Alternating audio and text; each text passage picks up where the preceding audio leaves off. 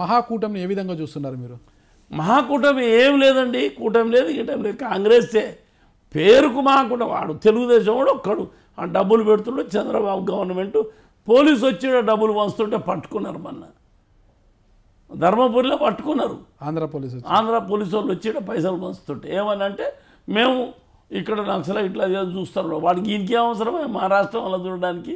నీ రాష్ట్రం నువ్వు కంట్రోల్ చేసుకో, నువ్వు మంచిగా చూసుకో, నీకెందుకు ఈ తెలంగాణలో కావాలని మమ్మల్ని రెచ్చగొట్టేదానికి ప్రయత్నం చేస్తున్నారు.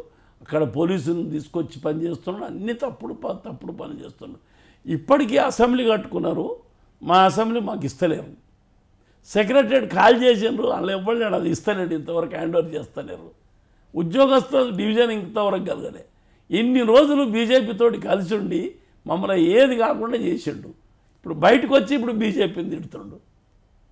డి శ్రీనివాస్ గారు మీ దగ్గర రావడంతో రాజ్యసభ కూడా ఇచ్చారు, ఈరోజు పోతూ రాళ్ళు వేసిపోయారు కదా. ఏందని బి శ్రీనివాస్ నేను చెప్పిన అది శవం, అది చేతగాని శవం, అది దాన్ని ఎందుకు తీసుకొస్తావు, ఆయనకి ఎందుకు బరువు పెడతావు, ఆయనకి ఎందుకు ఇస్తావు రాజ్యసభ అంటే ఇల్లే. ఏ బీసీ నాయకుడు కదా మంచి ఉండని, వాడు వచ్చి వస్తా అంటున్నాడు. జీవితంలో రాజ్యసభకు పోవాలని ఒకసారి నాకు రాజ్యసభ ఇయ్యి అంటే ఇచ్చినాను. వాడు ఇస్తే వాడు అడ్రస్ లేకుండా పోయాడు. ఏమవుతుంది? ఏం కాదు, మనతోటి ప్రభావం చేశారు అది ఇది అని అంటున్నారు కదా.